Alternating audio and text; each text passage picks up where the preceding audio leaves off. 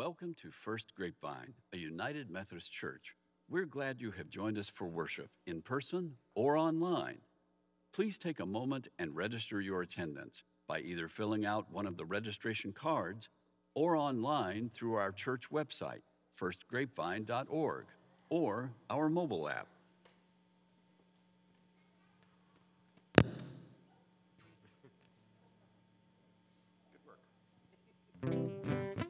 Good morning, everybody. We're so glad that you're here. I don't know what your week consisted of, but mine consisted of an official vacation. But if you vacation like me, you come back sore, like you need a rest. We boated on Lake Travis. We went to Schlitterbahn and rode water slides, and we tubed to Guadalupe. And I realized the last time I did all that stuff, I was a much younger man. Now that I'm in my 40s and I've got teenagers of my own, it reminds me of when I was in my 20s dealing with some of your teenagers. And I would always look at you and think, come on, catch up. They need you to be more involved and active in their lives. And what's the matter with you? You sore? Now I understand more, and I'm going to apologize to each one of you for anything I ever said to you that might have indicated I thought you needed to work harder. That does show you how long I've been involved with this congregation, and really I've been involved with the United Methodist Church my whole life. And I grew up with a church choir in the choir loft singing songs, and some of them were sad and some of them were happy. This one right here is a good, happy song that's about an old church choir singing in my soul. So why don't y'all stand up and we can get worship started this morning with a little excitement.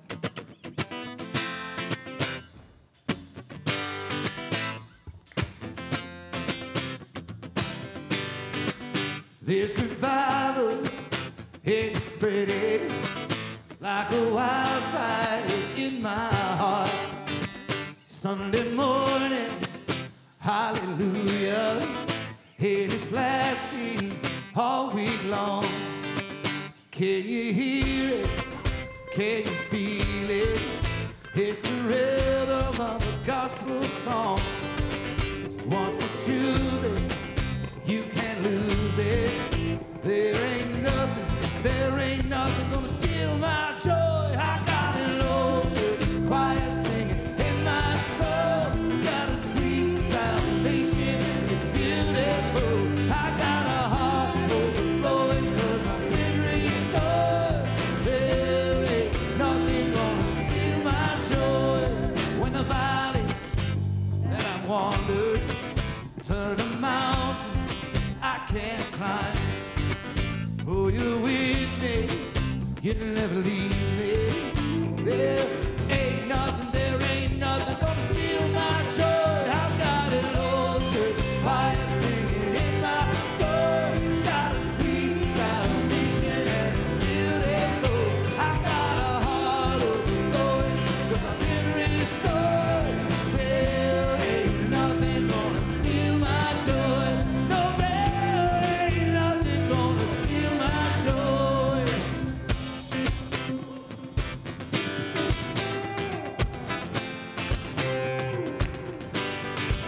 Clap your hands and stomp your feet till you find that gospel beat. He's all you'll ever need, all you'll ever need. Clap your hands and stomp your feet till you find that gospel beat, 'cause he's all you'll ever need, all you'll ever need. Got an old church choir singing in my soul. Got a sweet salvation and it's beautiful. I've got an old church choir singing in my soul. Got a sweet salvation and it's beautiful. I've got a heart overflowing 'cause I've been restored. There ain't nothing gonna steal my joy. No, there ain't nothing gonna steal my joy. Stand out there, ain't nothing gonna steal my joy. Amen. All right, now, I got to tell you, we're moving a little slow this morning. Didn't I just tell you that I was going to apologize for saying that in the past? But turns out it's true. I don't know why I can play a saloon at nighttime full of people singing out loud, dancing around. And we come to Sunday morning church and there's space for everyone to spread out as much as you want. We're kind of moving slowly. I just think those things are backward. That means we've got some work to do. If you agree with me, we got some work to do, church. Why don't you say amen?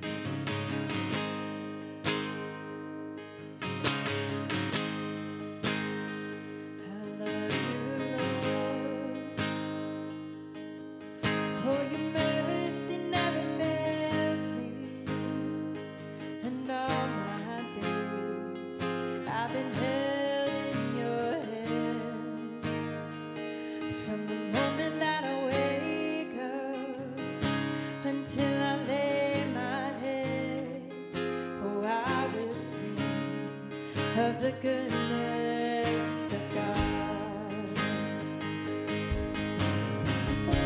And all my life you have been faithful. And all my life you have been so, so good. With every breath that I am able, oh, I will sing the goodness of God.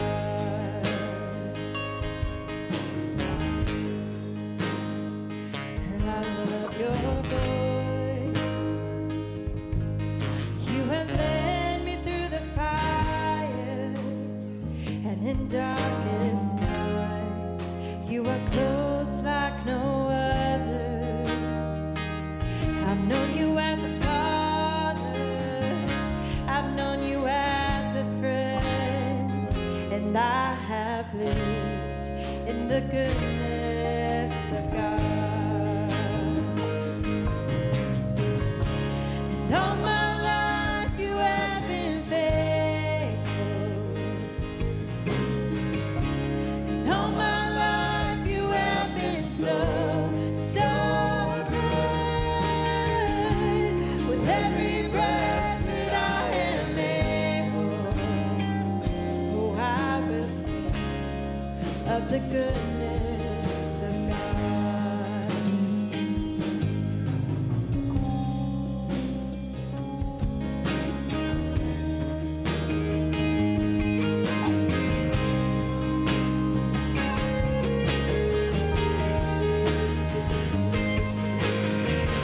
Your goodness is running after, it's running after me. And your goodness is running after, it's running after me. With my life laid down, I surrender now, I give you everything. Your goodness is running after, it's running after me. Your goodness is running after, it's running after me. With my life laid down, I surrender now, I give you everything. Your goodness is running after, it's running after me. And all my life you have been faithful. And all my life you have been so, so good. With every breath that I am able, oh, I will sing of the goodness of God. All my life you have been faithful. All my life you have been so, so good.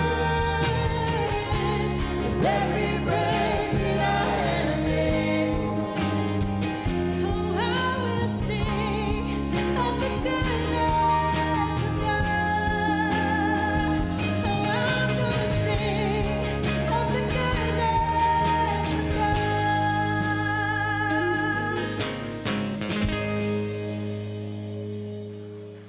Right. Thank you so much. I'm going to invite Alan up here to continue our service, but the first thing he's going to say is you can have a seat now if you want to, but you don't have to. So I won't say that because you're already seating. I'm going to ask the ushers to prepare for our morning offering and just remind you that your generosity is what helps make all the exciting things happen in this church, not only locally in our own community, but all around the world. Let us pray. Most loving and merciful God, we just give you thanks for this day, for your creation, and for your goodness, and the fact that you have put goodness in us.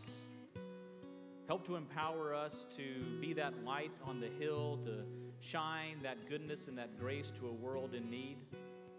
Lord, we know that there are those among us who need your special healing and comforting presence. We ask you to be there for them, but also allow us to be there for each other. Lord, in all of the dark places in the world, the war in Ukraine, violence all around, fear, may your light be stronger than all of that darkness. Thank you for all the blessings that you have given us and the ability to be a blessing to others. In Jesus' name, amen.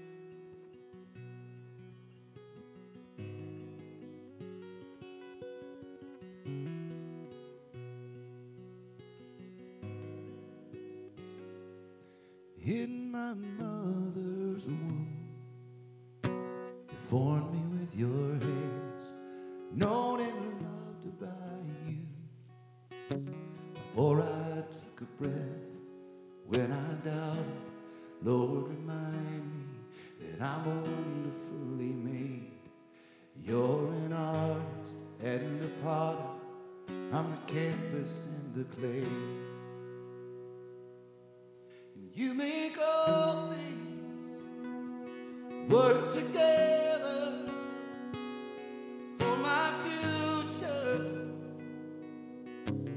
for my good. You make all things work together for your glory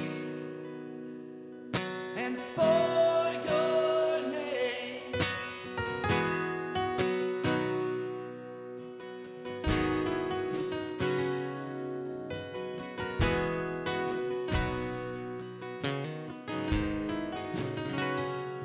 There's a healing light just beyond the clouds.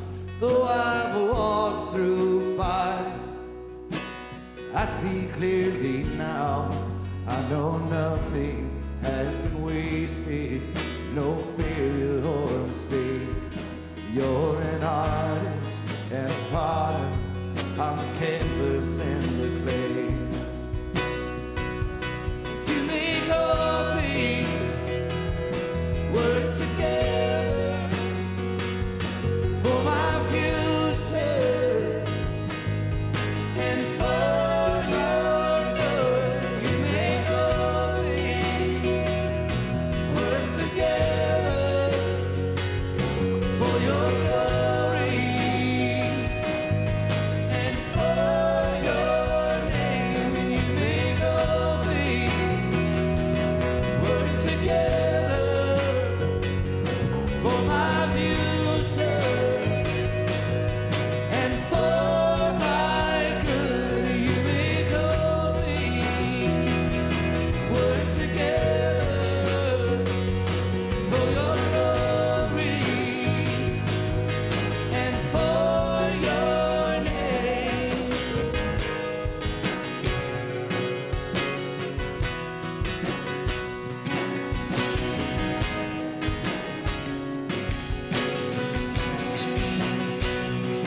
When I'm down, Lord, remind me that I'm wonderfully made.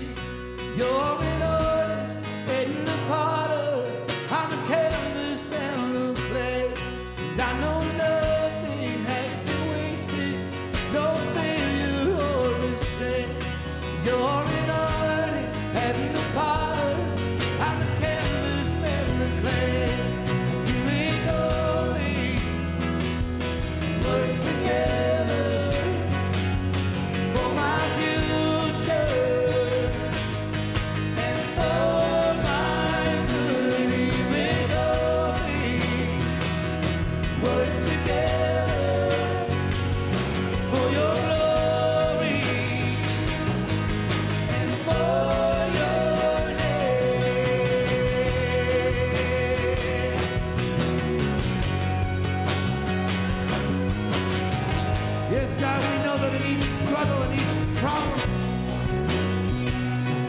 our failings and our successes, you are working.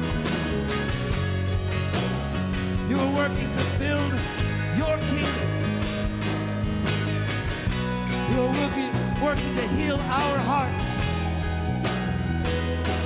You're working to enable us to heal your world. Help us remember, when we see people outside this building, they need to know that you love them. They need to know that you're calling them.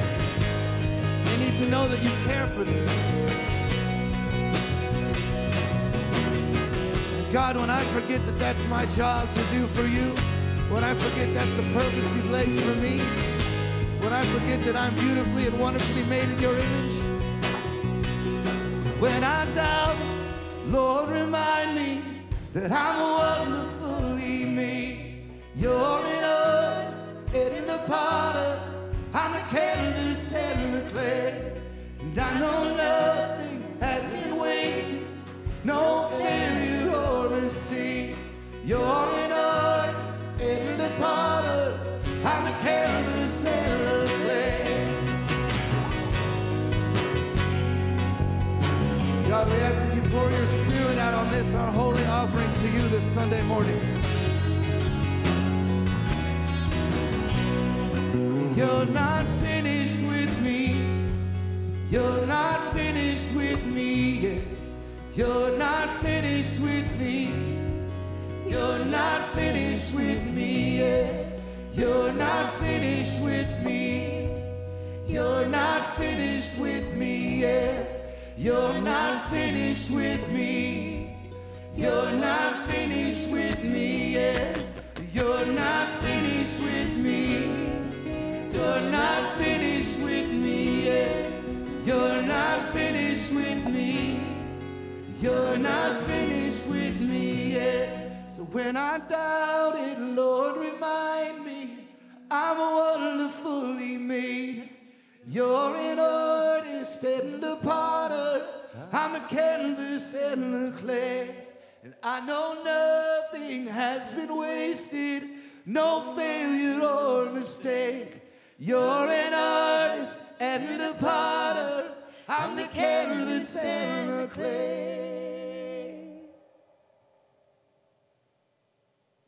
Amen. Welcome, everybody. We're glad you're here. This is the time when we invite the children to come down to the front and find Monica up here. You might have to look a little extra hard this morning, but here she is right here. Here, let's go around this way. There's lots and lots of cords. I don't want y'all to trip. We'll go around the other way. All right. Okay. Well, I'm going to come over here, too. All right. I'm so glad to see you guys today. All right. You want to sit here with me? Hello, hello. All right. I'm so glad y'all are here. All right, I have a question for y'all. If you guys have been here sometimes this summer, we've been talking about the fruits of the Spirit, right? Do y'all remember that? Who can help me do like a quick review? What are some of the fruits of the Spirit we've already talked about? What are a couple? Kindness and peace. Kindness and peace. What else? Joy. Joy, that's a good one. All right, we've done love, right? Love, joy, peace, patience, kindness.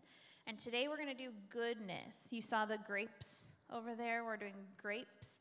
So for goodness, what do you guys think about goodness? When you hear that word, what does that mean to you? Hold on. I'll ask you for help in a minute.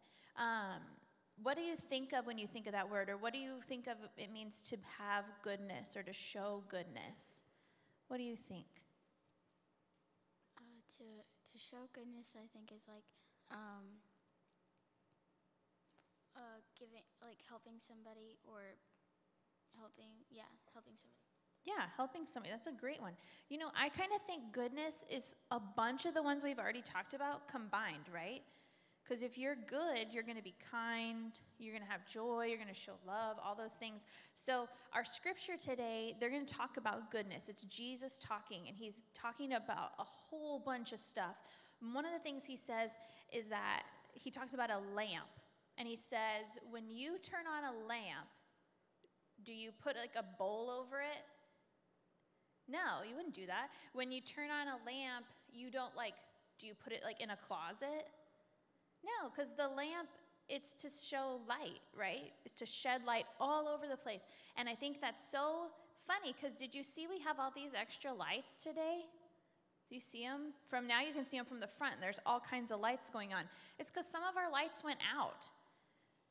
And so today when we're talking about sharing God's light, there's all these lights that are up.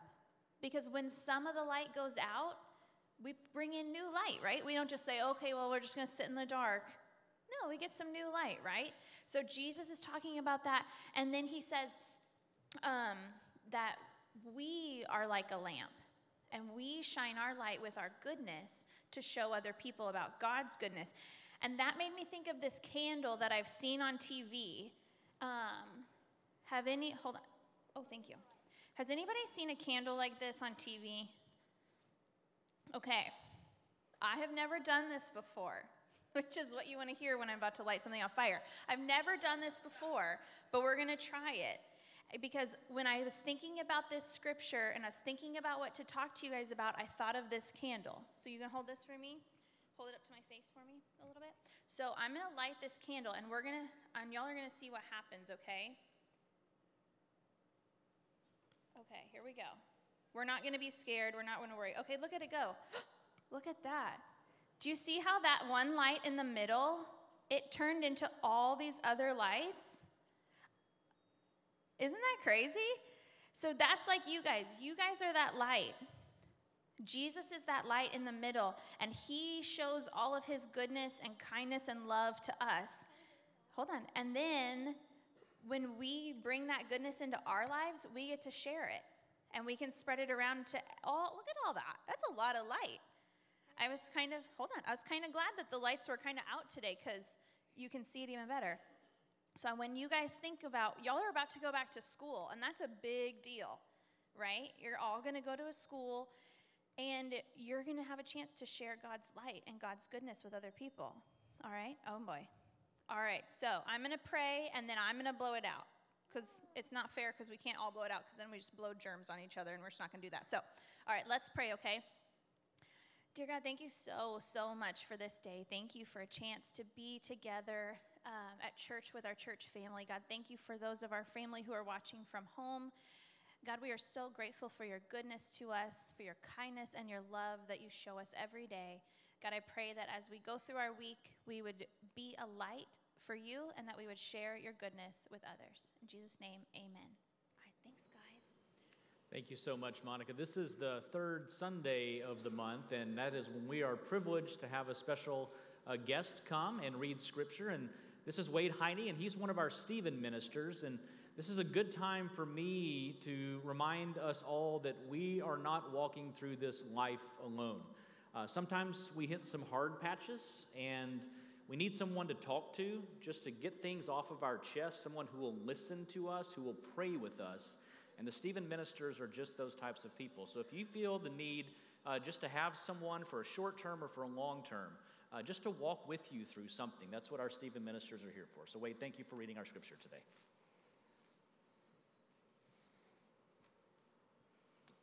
Okay. Hey, all right. Okay, so good morning, everybody. Our scripture reading today is from the book of Matthew, chapter 5, verses 14 through 16. You are the light of the world. A city on top of a hill cannot be hidden. Neither do people light a lamp and put it under a basket. Instead, they put it on top of a lampstand, and it shines on all who are in the house. In the same way, let your light shine before people, so they can see the good things you do and praise your Father who is in heaven. This is the word of God for the people of God. Thanks be to God. A tree, vine, or bush can be identified by the kind of fruit it produces. The Bible often describes a person's actions and thoughts that give evidence of a godly or ungodly life as fruits. This summer, we will be looking at the fruits of the Spirit, the attributes listed in Galatians 5, 22 and 23, which are characteristic of a life led by the Holy Spirit. Each week, we will focus on a particular spiritual fruit and a familiar edible fruit that begins with the same letter to help us remember all the fruits. This week's fruit of the Spirit is goodness. and the reminder fruit are grapes. The Bible teaches that God wants good things for us as His children. The presence of the Holy Spirit helps us to show the goodness of God to others as a fruit of His character. The next time we enjoy the treat of sweet, juicy grapes, beginning with the letter G, may we be reminded of the sixth fruit of the Spirit, goodness.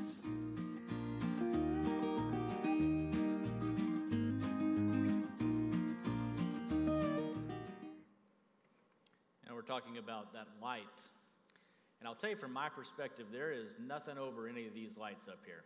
I can't see you out there, which is different for me, so I will need a little feedback as we move through today's lesson.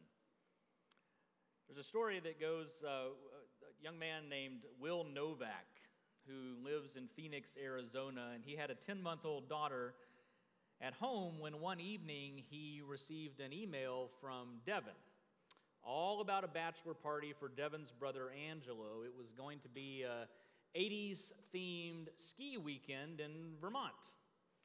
It sounded like a lot of fun to Will. The problem was he didn't know anyone named Devin or Angelo, and they'd never been to New Jersey where they lived.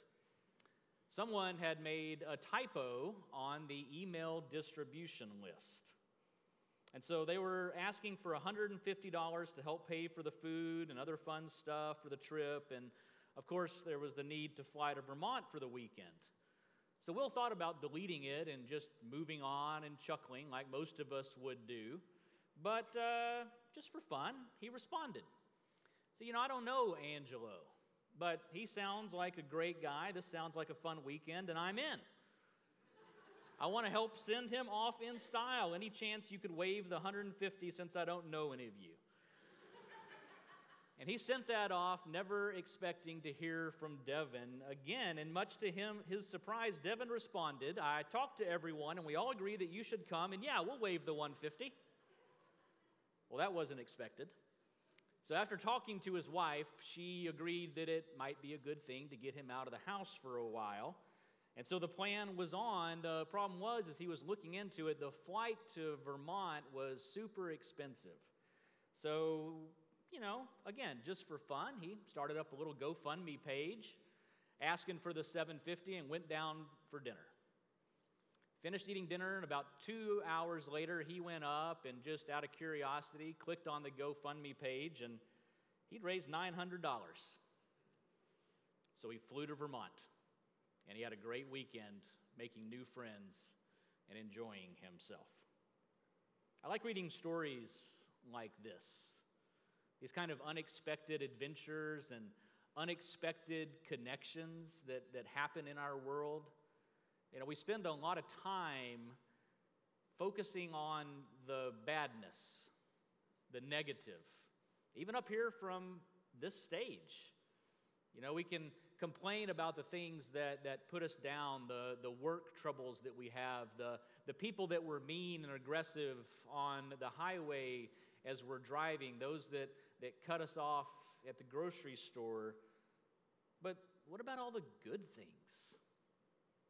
What about the little small things? What about the person that lets you in traffic? We focus on that, all the small random acts of kindness, the small random acts of goodness that happen in the world on a daily basis if we just open our eyes and look for them. And so today, as you've been told, there are grapes on the altar, and we're going to talk about the fruit of the Spirit of goodness.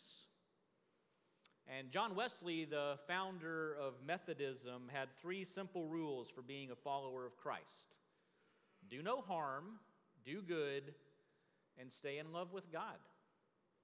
Kind of compounded all of the rules down into those 3 simple ones. And it sounds easy enough, and it certainly tracks with what Jesus said was the most important commandment, and that is to love God and love our neighbors as ourselves. So we come to today's scripture. And this is in the Gospel of Matthew, and this is in the midst of the most important sermon that's ever been preached, the Sermon on the Mount. Right before this passage Jesus lays out the Beatitudes. Now, that's a big church word. Maybe you've heard, blessed are the meek. Blessed are the poor in spirit. Blessed are the peacemakers. Jesus spends a lot of time blessing those who the church at the time had kind of turned their back on, had set off to the margins. They didn't need people who were poor in spirit. They didn't need those that were poor, those that were on the outside. And so they ignored them, and Jesus turns the script on its side and says, no, no, no. These are actually the ones that are blessed. These are the ones that God loves, that God walks after or looks after. When God created the world, including us humans, back at the very beginning, back in Genesis, created all of these things, and God looked at each of them, and what did he say? It is good. It is good. This light, it is good. These humans, they are good. And in this sermon, Jesus is reminding all who are listening of that promise from first of time, that they are good, that we are good, that there is goodness that fills them. And that goodness comes from God. And they aren't to hide that goodness, but rather to let it shine. And as I was writing this, the song was going through my head. It may be going through yours right now. This little light of mine, I'm going to let it shine. That's what we're supposed to do. And oftentimes those simple reminders are the ones that we want to hear. Now later on in this story that we are still a part of, the Apostle Paul is planting churches everywhere, expanding beyond this area of ministry that Jesus had, and forming communities of new Jesus followers that can continue to share that light and that goodness in the world. And in order to keep in touch with them, he wrote all of these letters or epistles. And they were to specific churches. And he would hear what was going on in those churches, the struggles, oftentimes the badness that was happening, as what happens when humans get together. And he would respond specifically. He would address those problems and answer those questions. And in his letter to the Colossians, the church there, Paul is letting the church know that in Christ, things are going to be different. And he says in that letter to them, "Here there is no Gentile or Jew, no circumcised or uncircumcised, barbarian, Scythian, slave or free, but Christ is all and is in all. Therefore, as God's chosen people, holy and dearly loved, clothe yourselves with compassion, kindness, humility, gentleness, and patience." You know, that idea that there is no Jew, there is no Christian, which wasn't a word yet, there is no circumcised, uncircumcised. You see, up until this point, faith was based on who was in and who was out. There were very strict rules about who was allowed into the kingdom, into the community. And the church was really good about keeping people out that they didn't want. Some things haven't changed a whole lot in certain churches. Paul was talking about this idea of togetherness, of wholeness, going back to that God created all of you, all of them, and together we are good. That's the reminder that he was showing. In other words, this goodness, that when one becomes a follower of Christ, one will change.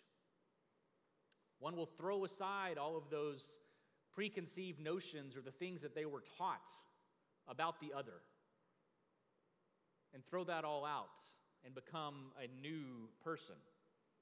Will act differently, speak differently, and even look differently. And he uses the metaphors of clothing. It says that we should clothe ourselves in Christ. So that not only that what's inside, but that what inside comes out so that when people see us, oftentimes the first thing they see is the clothes.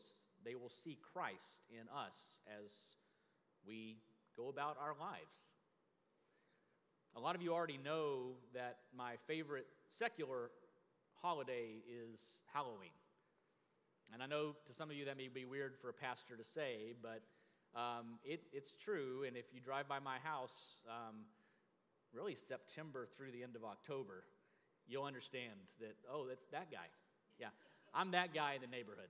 Because I really get into it, and I really love that the Christian roots of the holiday, of the All Hallows Eve, and connecting with the past. Frankly, it's just fun. It's just a fun holiday. And one of the fun parts of that is the magic you can see in children as they dress up in costumes and become someone or something different for one night. Now, as I've got a teenager and an almost teenager, that joy is becoming less as I force them, because it is a requirement, to participate in this holiday. But there's still joy. They're still planning on what's going to be there. But just for one night, the magic of imagination, the magic of communities and neighborhoods coming together, even strangers opening up their doors and handing out free candy. I mean, wouldn't that be great every day of the year? If you could just walk down the street and knock on a door and they'd say, hey, here's some candy. You know, just that communal idea. At least in our neighborhood, you know, we get together and we have, this last year, we had a chili cook-off amongst all of the neighbors, and we went from house to house, and then a huge mob of us walk through the neighborhood and knock on the doors and visit with our neighbors, and it's just a communal, magical time. This idea of fellowship and being together and freely giving of ourselves. And that idea of this new costume is, since Paul uses metaphors, Jesus uses metaphors, the Bible is full of metaphors, this idea of clothing ourselves in goodness, of clothing ourselves in the fruits of the Spirit. Because when we get to know God, and when we accept the gift of grace that comes through Jesus Christ, then we get to put on a permanent costume. And it no longer becomes a costume, but it becomes our new skin and our new clothing. Eugene Peterson has written a version, it's more of a paraphrase of the Bible, called The Message. And he puts it this way: for this new life of love, dress in the clothes that God has picked out for you. And I like that, because I have a wife that picks out my clothes for me. Make sure I don't embarrass the family up here on Sunday morning. And so this idea that God has already chosen for us the life that we are to have, the mission that we are to live into, that's not something that we chose or had to agonize over. It's something God chose for us. It's that doing good is no longer something that we think we should do and have to try to do, but instead becomes just our natural response to everyone. How many of you still open the door for others? How many of you still hold the door open? Say please and thank you. I like the number of hands I can almost see. But I did read a study once. There was a young man who wanted to do a social experiment study, and so he held the door at a busy downtown office building for an hour and let in like 60 people. And of those 60 people that he opened the door for, less than 10 said thank you. That's sad, I think. But you know, why do we do these things? Why do you say please, say thank you, or cordial? You know, grew up in a small East Texas town. If someone pulls over the shoulder and you pass them, you wave at them. Thank you. Right? It's just what you do. I mean, a lot of that is because many of us were raised right. We had someone in our lives, our mom or dad or grandfather or uncle or some kind of guardian that instilled these things in us. So that early on, it's one of those things that you say, hey, don't forget to say thank you. What do we say? Right? That's when you have littles. What do we say? Thank you. Because till eventually, you don't have to have anyone to prod you anymore.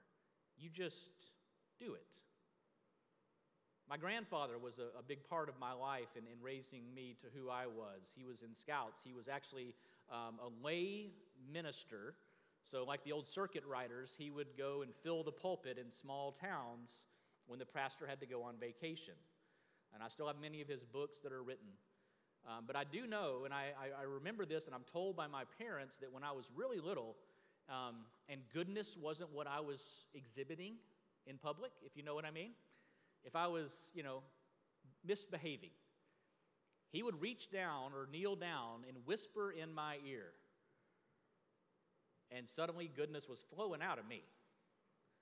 And I, to this day, have no idea what it was that he said. My mom has no idea what it was he said. But boy, I wish I knew what those magic words were sometimes. But that's just what we do. And he exhibited goodness in everything that he did. We all probably have mentors or people that we look up to professionally, in our family, in our church, the saints, if you will, that are just good. If you spent 30 seconds, I guarantee you come up with a list in your head of those people in your own life, whether they're with you or not still. There are just those that do that. And because of those, and because of the legacy that is built before us, going all the way back to the Sermon on the Mount, we continue to do these little things that produce light.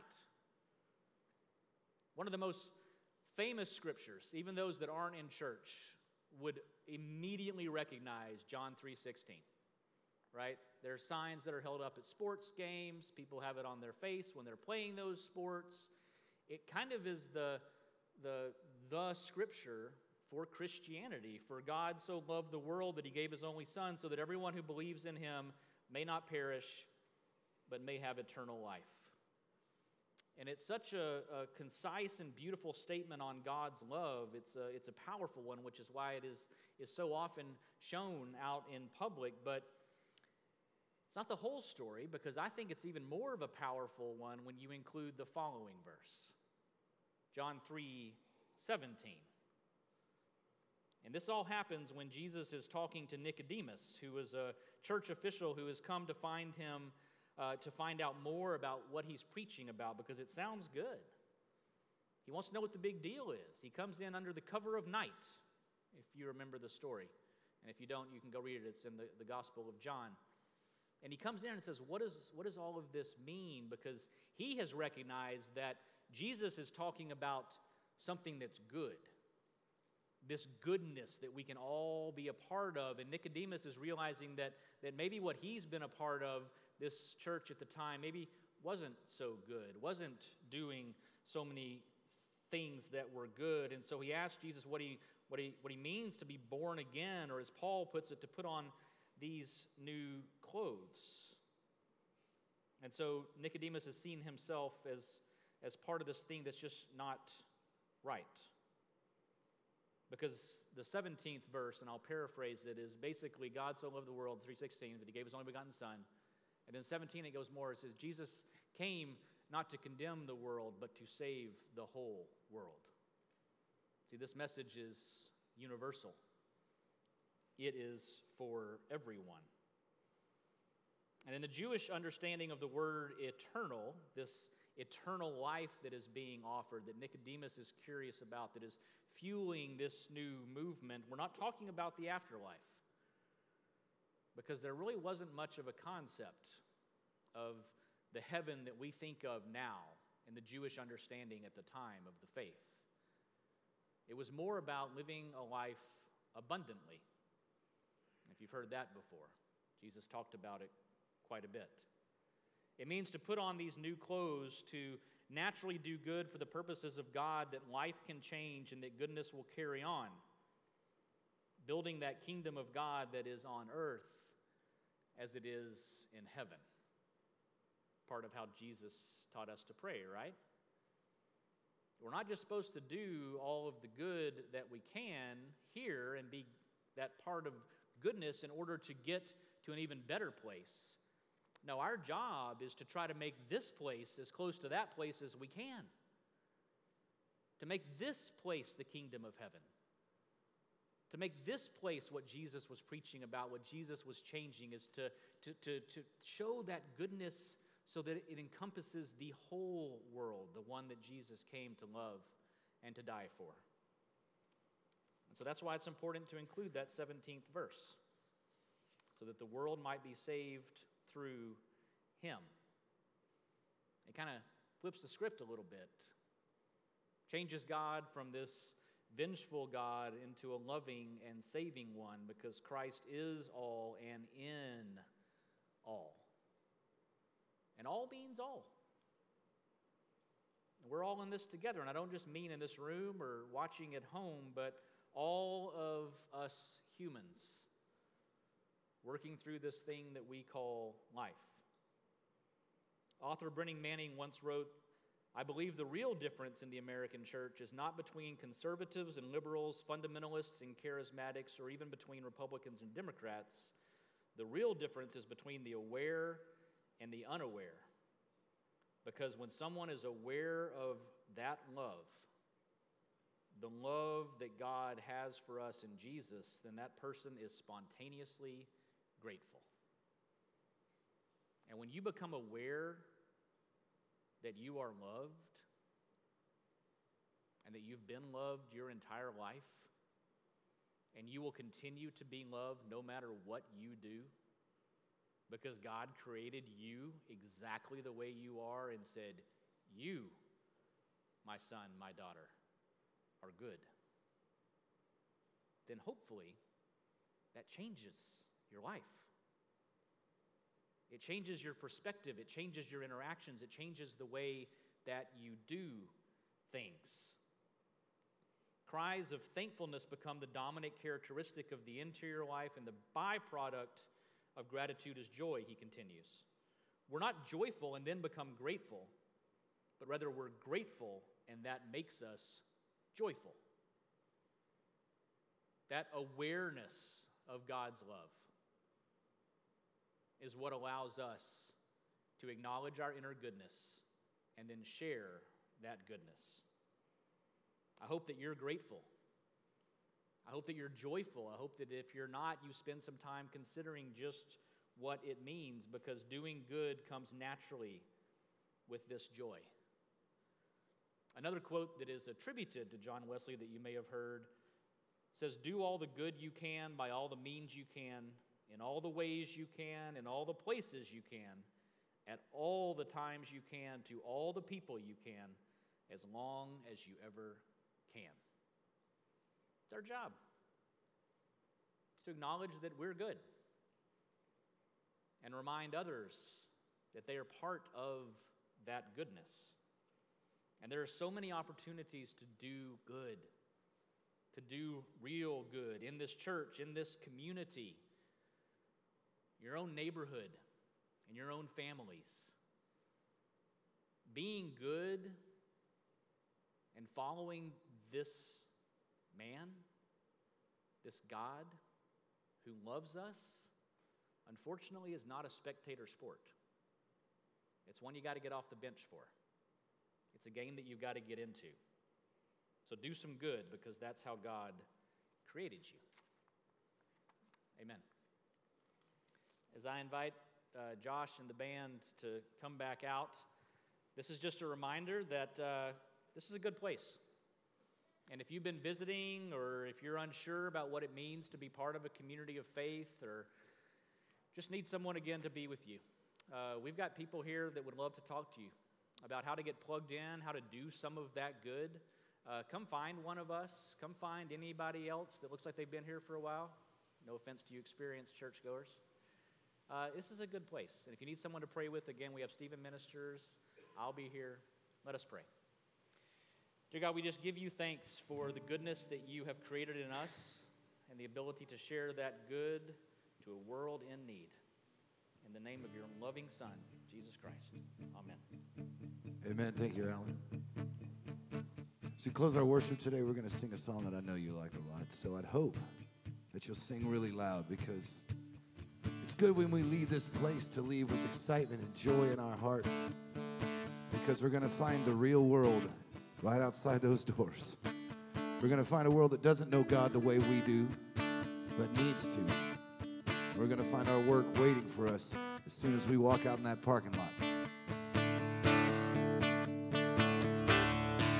I was buried beneath my shame.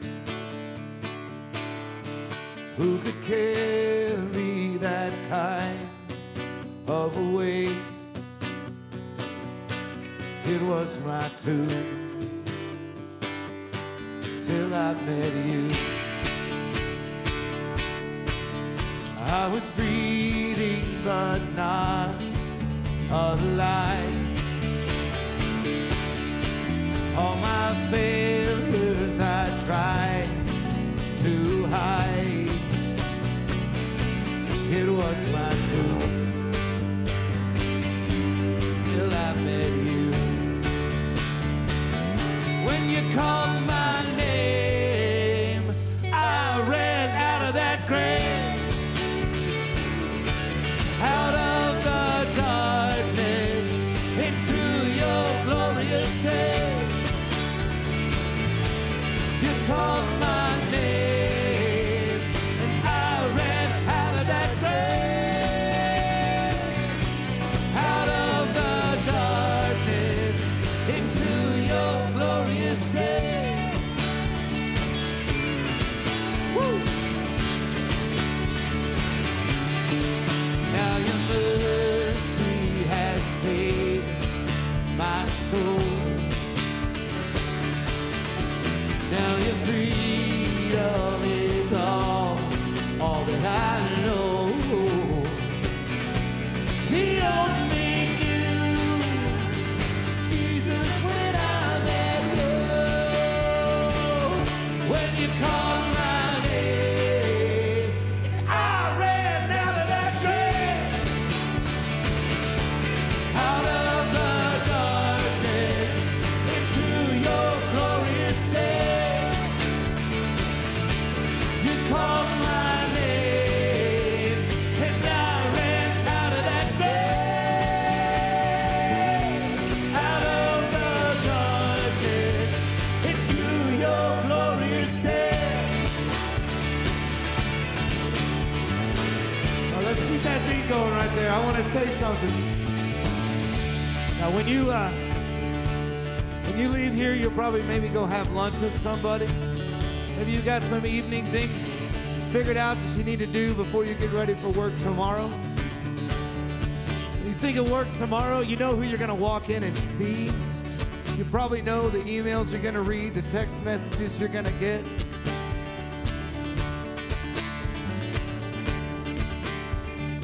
So as you think about that, as you prepare for that week that's coming up, I want you to think about which one of those people may not know that they are wonderfully and beautifully made in God's image. I want you to think about which one of those people may not know that God paid the ultimate price for them that they could live in His holiness. I want you to think about which one of those people might feel alone, feel like their heart is in a dark place. To think about which one of those people you might walk up to and say, hey, you know what? I don't know what your plans are for next Sunday morning at 11 o'clock, but why don't you let me come pick you up? You can come with me to church and hear about the good news. Because I promise if you think about it, it won't take long to figure out who you need to say that to and who God's landed on your heart to say that to. I've got a few names in my heart right now. But if you're honest with yourself, you have a few names in your heart right now too. So think about them as we finish singing this song. I needed rescue, my sin was heavy. The chains break at the weight of your glory. I needed shelter, I was an orphan, but you called me a citizen of heaven. When I was broken, you were my healing. Now your love is the air that I'm breathing. I have a future, my eyes are open, 'cause when you called my name,